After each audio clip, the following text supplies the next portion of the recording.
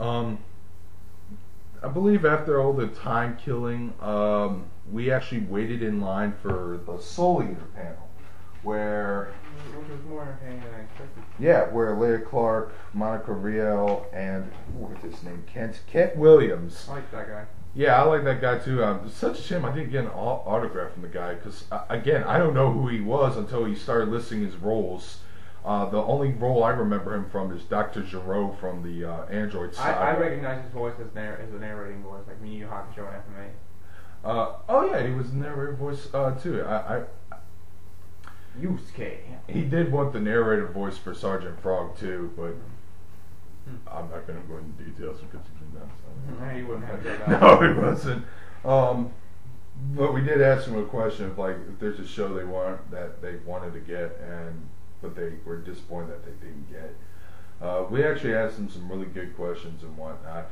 But before I went to the panel, I was just walking up and down the hall to see what was going on, and they had like 2 viewing rooms of anime. One of them had Full Metal Alchemist. I'm not sure which one. It's probably Brotherhood since it's the most recent. And the other one was like Love Hina. I'm like, oh hey, Love Hina's on. Wait a minute! I was walking by and I was like, why do I give a shit? And then some person who was giving me funny faces, whenever I saw him or passed by him at the convention, he was like giving this, you're so familiar face and whatever. I'm like, he does look familiar to me, but I never saw this person in my life. And it wasn't until I, kind of expressed my discontent for Love Hina for that guy, to that guy or something. He started bringing the show up or whatever, and I was like, oh geez, man, I can't, that show sucks. I hate that show. And then all of a sudden he goes, yeah, I would know. I'm subscribed to you. So I found a subscriber of mine. It may not be as many as 20 like Big Al always claims to meet during his convention travels, but I got a subscriber of mine. His name is Jordan. Hey, Jordan. And we actually shot the shit and talked, and he was actually a really nice guy. He was a nice guy towards me, and, really cool. My fan base is apparently normal for some reason. That is awesome. So yeah, Jake and I decided to go to the Soul Eater panel together, ask some questions to the voice actors, had some hilarious stories, some funny things to say, and then came the uncensored 18 plus, which means they can tell some really messed up stories, and they use profanity and whatnot. We almost didn't make it to that panel because it was in the same room and it was over. I thought we could sit and wait, but then we got kicked out because they were trying to get an ID check to make sure people are 18 and older. Fair enough. Well, the minute we got out, the line was this fucking. Okay, it looped around. It made a hook all over the walls or whatever. So it was a pretty fucking long line. And we were like, okay, whatever. There's not going to be enough people to fit in that room, but we'll still try to go or whatever. We were like, I was like, what? 1 or 2 people were ahead of me, or just one? About that many people. Then the person closes the door and says, stop, we can't let any more people into this room. We're sorry, we're out of chairs. And a lot of people were kind of like stunned by that, including me. I was actually really ticked off. We couldn't put any more chairs, or nobody could volunteer to sit on the floor because it's some sort of fire marshal hazard or whatever. That would just be a major fine if you tried that shit. So I sat and waited and I was like, okay, maybe some people will actually walk out, and if they do, other people will get in, and that's what happened. I think I waited there for like 5 or 10 minutes. We hear like a large applause in the background. Laughing their asses off. Yeah, but we heard a major applause, and then Jordan looked at us and said, "Oh, Scott McNeil's in the panel. Yeah, that sounds about right." So yeah, that was one other reason why I stayed there, because Scott McNeil was there, and I want to hear him say some really dirty things. But luckily, a couple people left. I put in my ID. I walked into the room, had a big smile to my friends. I was like, I didn't know if the other two guys were gonna make it, but I was listening to some of the funny stories. We made it about 20 minutes later. Yeah. By the way, Scott McNeil says on behalf of Canada, he would like to apologize for Justin Bieber. Somebody actually asked him a question. It was like, would you like to be part of a tentacle rape hentai or a one-night stand with Justin Bieber? And everyone, of course, I can't believe someone actually asked that question. But whatever, he took it pretty well.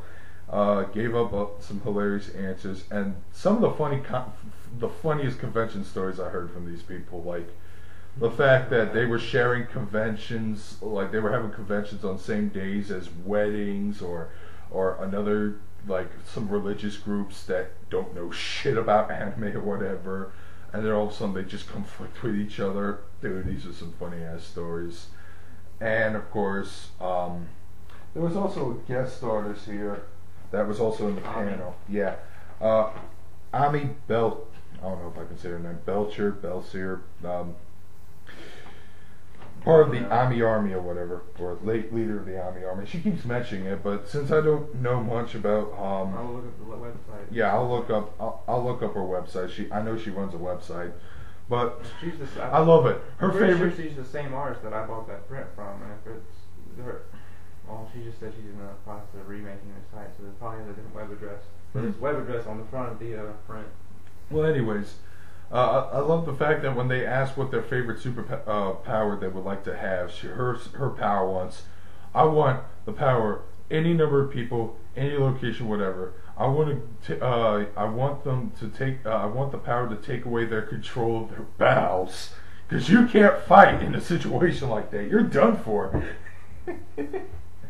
And then there was the famous butterball fight that happened at one of the hotels between Monica and Scott and a bunch of other VAs. Oh god.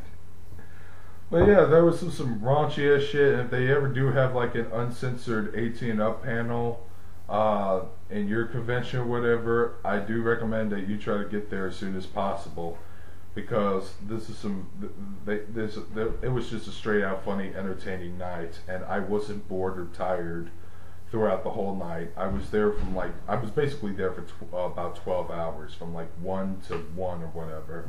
Yeah. Of course, the convention happened a little earlier, but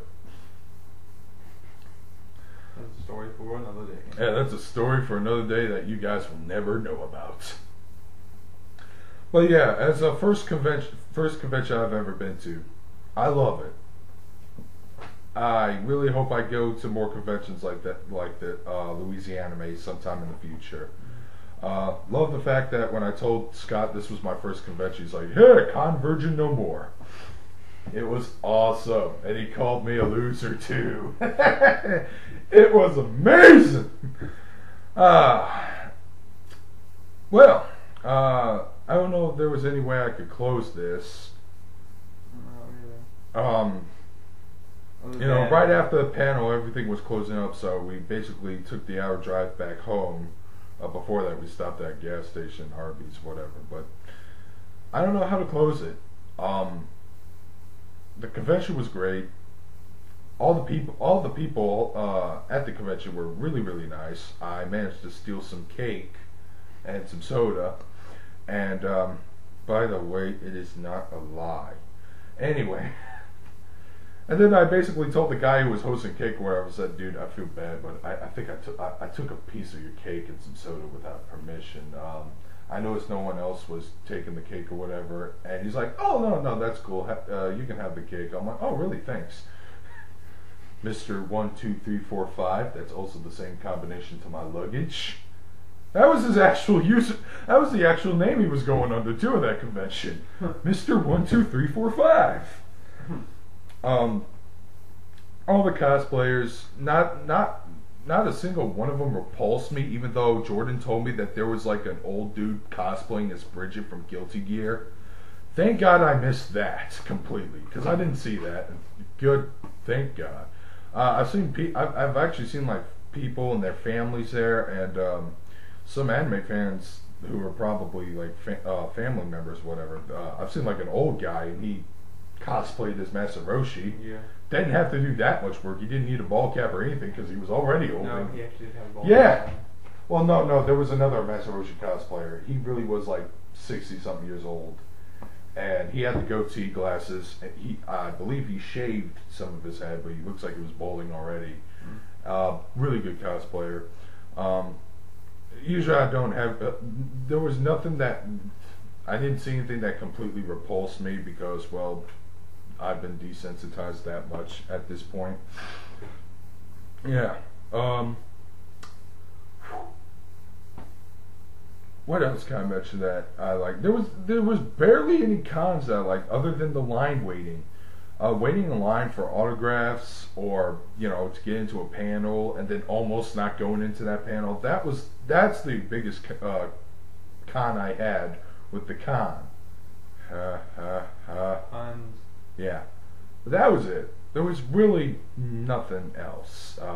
There was little things I hated about the convention.